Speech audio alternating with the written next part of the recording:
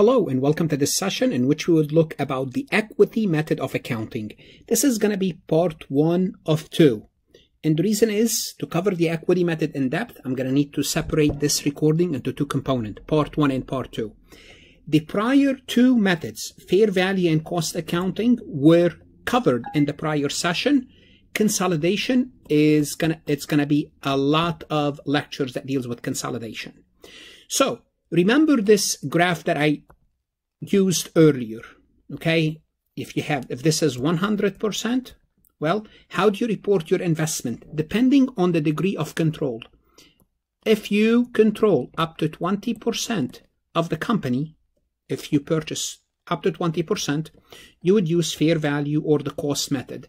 Between 20 to 50, between 20 up to 50, this is where you would use the equity method. And we're going to explain this a little bit more. If you have 50% plus, if you have more than 50%, this is where you would have to use consolidation. So those are the guidelines. You're going to see, I'm going to explain later that this is just a guideline. And we're going to go with this guideline as far as students are concerned in the real world. This is just a guideline. What does that mean? It means although you might have less than 20 or between 20 and 50 or less than 50, you would use different method, but this is what we do for us. Now, this topic is covered on the CPA exam as well as advanced accounting. So whether you are an accounting student or a CPA candidate, I strongly suggest you take a look at my website, farhatlectures.com. I don't replace your CPA review course.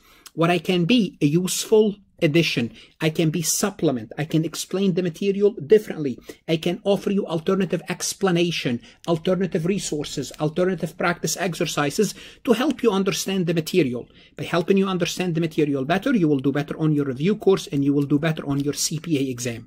Look, your risk is 1 month of subscription. That's what you are risking. You try it. You find it helpful, you keep it. If not, you cancel. That's your risk. Your potential gain is passing the actual exam. Are you willing to take that risk? And I do have resources for other courses as well. If you haven't connected with me on LinkedIn, please do so. Take a look at my LinkedIn recommendation. Connect with me on YouTube, subscribe, like my recording, connect with me on Instagram, Facebook, Twitter, and Reddit. So we're going to talk about the equity method in depth, part 1 of 1. And in the next session, we'll look at part 2 of 2, and I will tell you what I will be covering at the end of the session. So when we talked about the equity method, we said it's between 20 and 50%. If you own between 20 and 50%, the guideline says you should use the equity method. And the reason behind it is this. If you own between 20 to 50%, and this is quoted, you have the ability to exercise significant influence over the reporting and financial policies of the investee. So if you own between 20 and 50%, you would have a saying in that company. Even though the investors hold 50% or less of the common stock. So that's the assumption. That's the basic idea, is you have significant influence. Now, what determines significant influence? Yes, we said 20 to 50%, but that's not the only thing they look at. They would look at other indicators that determine whether you have ability to exercise significant influence. So let's take a look at some of these conditions. Board of directors is elected by the investor. So you have some people on the board of directors that you can elect. You can participate as an investor in strategic and policy making of the investee. You have a saying in what they are doing or what they plan to do. You have significant amount of transaction between the two companies, material transaction. Management between the companies, there's going to be like some program that they exchange managerial personnel. So you'll send your management to spend 6 months to learn about the company, or they spend theirs. There's a technology interdependence or dependency. So your technology or your operation depend on their technology, or their technology depend on your operation, or both at the same time. So there's interdependence of technology. The proportional amount of investor share in relationship to other investments. So you do have a substantial share of your investment tied up to that particular company in relationship to other investments. So all these conditions are evaluated together. Yes, 20 to 50% is the guideline, but you have to look at other factors. Okay, this is just the guideline. Okay, what matters is, can you have significant influence that it can manifest itself through these conditions. Okay, usually electing a board of director, having some saying in that, that's really a good indicator. Now, there are other issues that you need to be aware of when you are dealing with the 20 to 50%. For example, you could have 20 to 50%, but also you could have an agreement on the side. Although I own 20 to 50%, I have no saying with the company. Okay, so there will be an agreement between the investors that you surrender significant right as a shareholder. Although you own more than 20%, you own 30%. But tell them, look, although the agreement is you own 30%, but you have no saying. If there's the agreement, then you have no significant influence, although you have 30%. Again, what we have to look at is do you have a saying in the company? Also, concentration of ownership operates the investee without regards of the views of the investors. So there's a group of people, group of investors control the company without regard to the other investors. So you can ignore the 20 to 50%, although you own 30%, but you have no saying. Okay? Also, the investor fails to be able to elect a board of directors. So if you fail to do so, somehow all the other investors gang up on you. You own 30%, but the other 70%, you could not elect anyone. Guess what? You really have no significant influence. So although you might own more than 20, but you have no significant influence. Now, if you have control over the company, just like you could have an agreement where I give up my right, an agreement exists to surrender your right. You could also have an agreement where if you have less than 20% or between 20 and 50, but guess what? You control the company. So under these circumstances, control can be achieved through contractual arrangement called variable interests. So simply put, I don't have 50% plus, but guess what? I have an agreement that gives me the right to control this company. Guess what? Now I'm no longer equity. It doesn't matter that 20 to 50. I control the company. If I control the company, then we move into the consolidation territory. It's no longer equity. Okay, for example, a company might create a separate legal entity in which it holds less than 50% of the voting interests, but control the whole entity through governance document or provisions or some sort of a contract. We agree that I make all the decision that specify decision-making power in the distribution of profit, loss, and losses. Well, what you have here is variable interest entity or special purpose entity we'll talk about later on. So you don't own more than 50. You own less. You own between 20 and 50. It's not equity. Now you have control. Okay. Sponsoring firm may require to include them in the consolidated financial statement, which is, guess what? Consolidation, which is the fourth category. Okay. Although you own less than 50%. Those are special situations. Now bear in mind, investors can always elect to choose something called the fair value option. What is the fair value option? You own between 20 to 50. The guideline is this is equity. You would say, no, I'm not going to use the equity method. I'm going to use the fair value option. What is the fair value option? The fair value option means you would write up and down your investment based on the fair value of the company, not based on income and dividend, which we have to do in the equity method. So the fair value option is simply another option, like another option that you have. If you say, look, I'm going to elect the fair value, forget about consolidation, forget about equity. You are taking the fair value option. Okay. Also, in some cases, guess what? The majority shareholder may not have control over the company because the minority shareholders restrict the power of the majority. How would they do so? Through agreements. Like what? They could restrict you in terms of compensating, hiring, termination, and other critical and capital budgeting decision. Well, if they control you, if they can dictate, if the minority shareholders, they can dictate this, well, you might have the majority of the shares, but you don't control the company. Okay. An example is AT&T. When AT&T and Bell South owned Singular, AT&T owned 60%, Bell South 40%. AT&T used the equity method because they really had no control over Singular. Although they owned 60%, but the agreement between them and Bell South kind of restricted their ability to exercise that complete control. Okay, although it's more than 50. Now, the best way to do this is to look at actual numbers to see how accounting works, because we talked about the equity method and we said we have the fair value. We can value the investment at fair value. So you want to see the difference, but you really want to learn how the equity method works, because you should have learned about the fair value method in intermediate accounting. So let's assume Solar Company owns 20% interest in Mars Company, and they purchase it on January 1st for $210,000. Mars reported net income of $200,000, $300,000, $400,000 respectively, 21, 22, and 23. I'm sorry, 20, 21, and 22, while declaring dividend of 50,000, 100,000, and 200,000. So this is their income, net income, and this is their dividend amount. Okay. The fair value of solar company investment in Mars is 245 for 2021 at the end of the year, 282, 325 at the end of 20, 21, and 22. Now we're going to look to see how these numbers are reported if we use the equity method or if we elect to use the fair value method. Starting with year one, 2020, we have net income of 200,000 and dividend of 50,000. So this is net income by Mars. The company that we purchased, they declared dividend of 50,000. Now, if we are accounting for this method, if we're accounting for this investment using the fair value method, we say we have dividend income of 10,000. Why 10,000? Well, it's 50,000. They paid 50,000 and we own 20%. 50,000 times 10%. Accounting for solar company when influence is not significant. Okay, well, guess what? At the end of the year, the value of the company went from 200,000 to the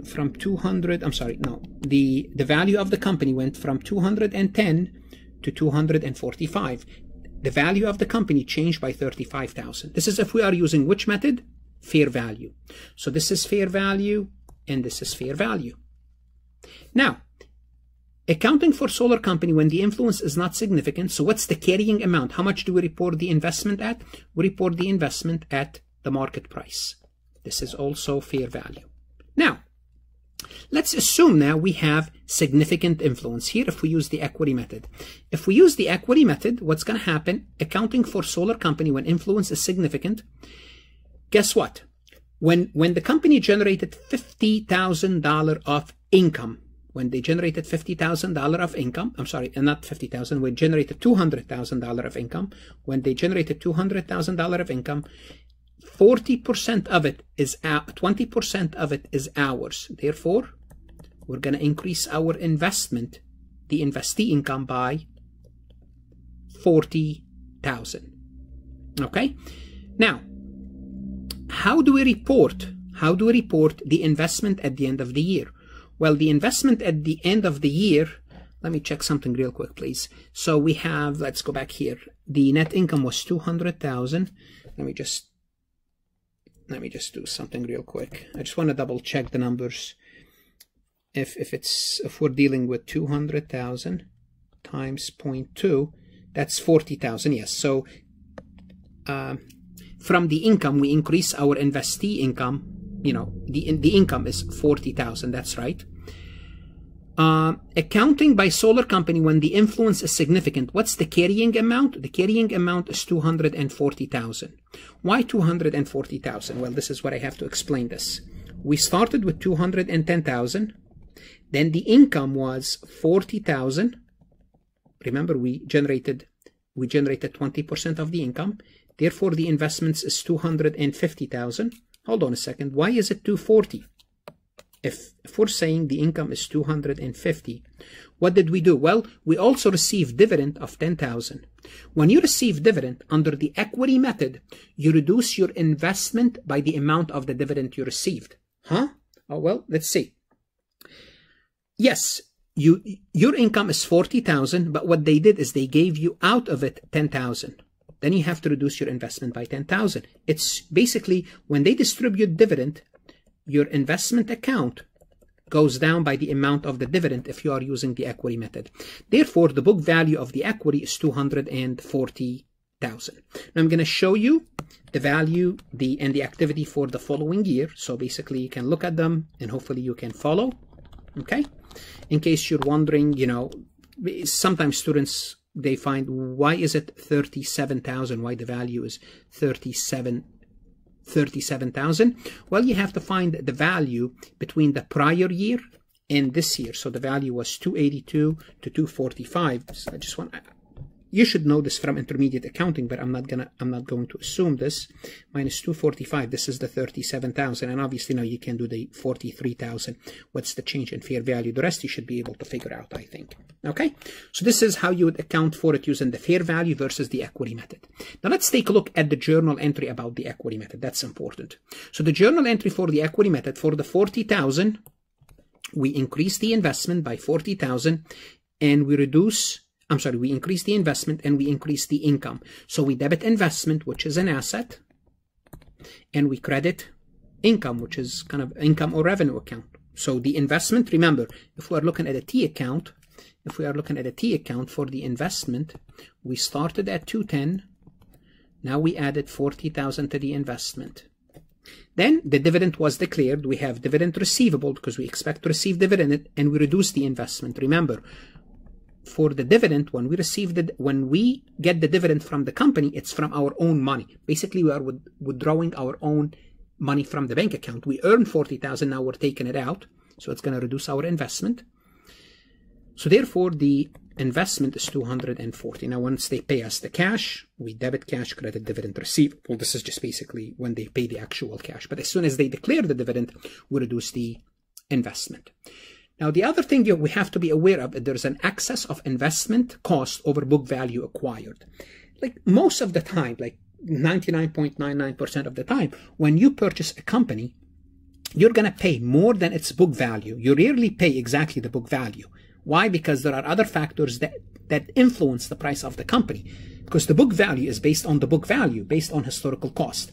So paying for investments is not equal to the book value. That's rare. It's not equal to the book value. So what happened is, what's the book value? Well, hopefully you know what the book value is. It's the assets minus liabilities. That's the book value. And remember, the assets and the liabilities using the book value is different than their fair market value. There's going to be a difference between what you pay for and what the price of the market value is. Why? Many reasons. Endless amount of reasons. Unknown reasons. And known reasons. Profitability. If the company is profitable, their assets are worth more.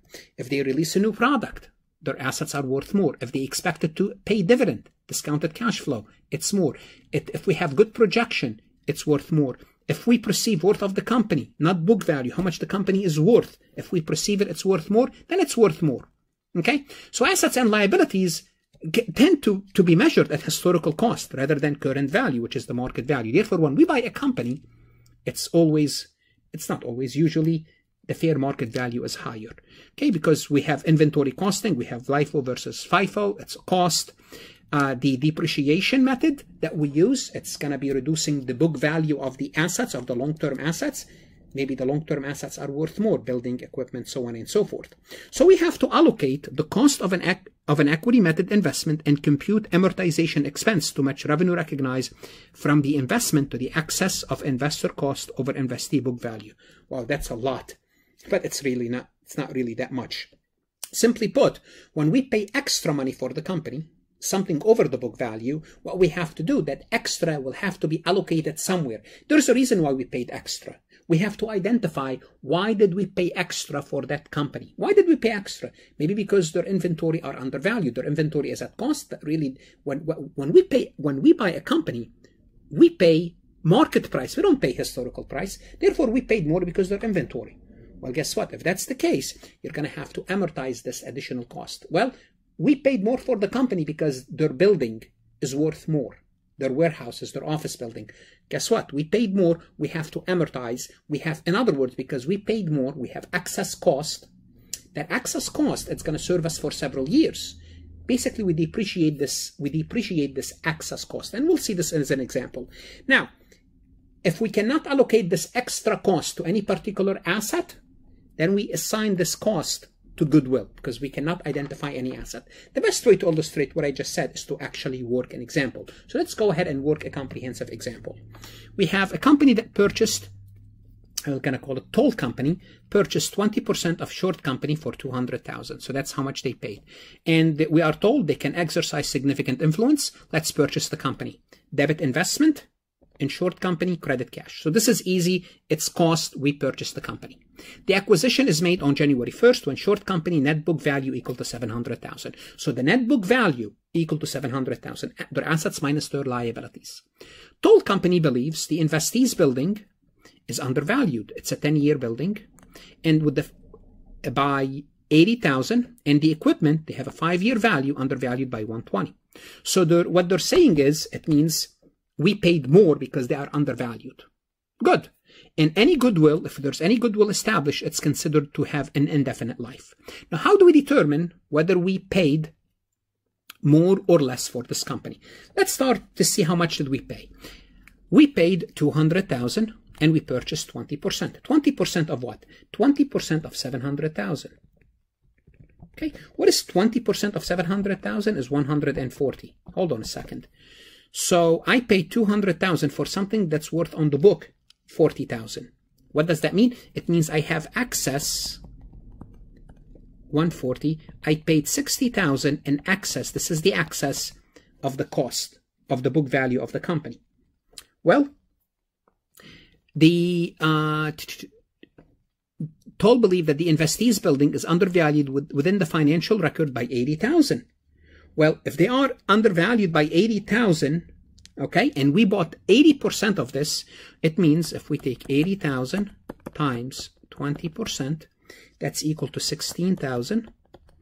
And the equipment are also undervalued, 120,000, and they are undervalued by 20%.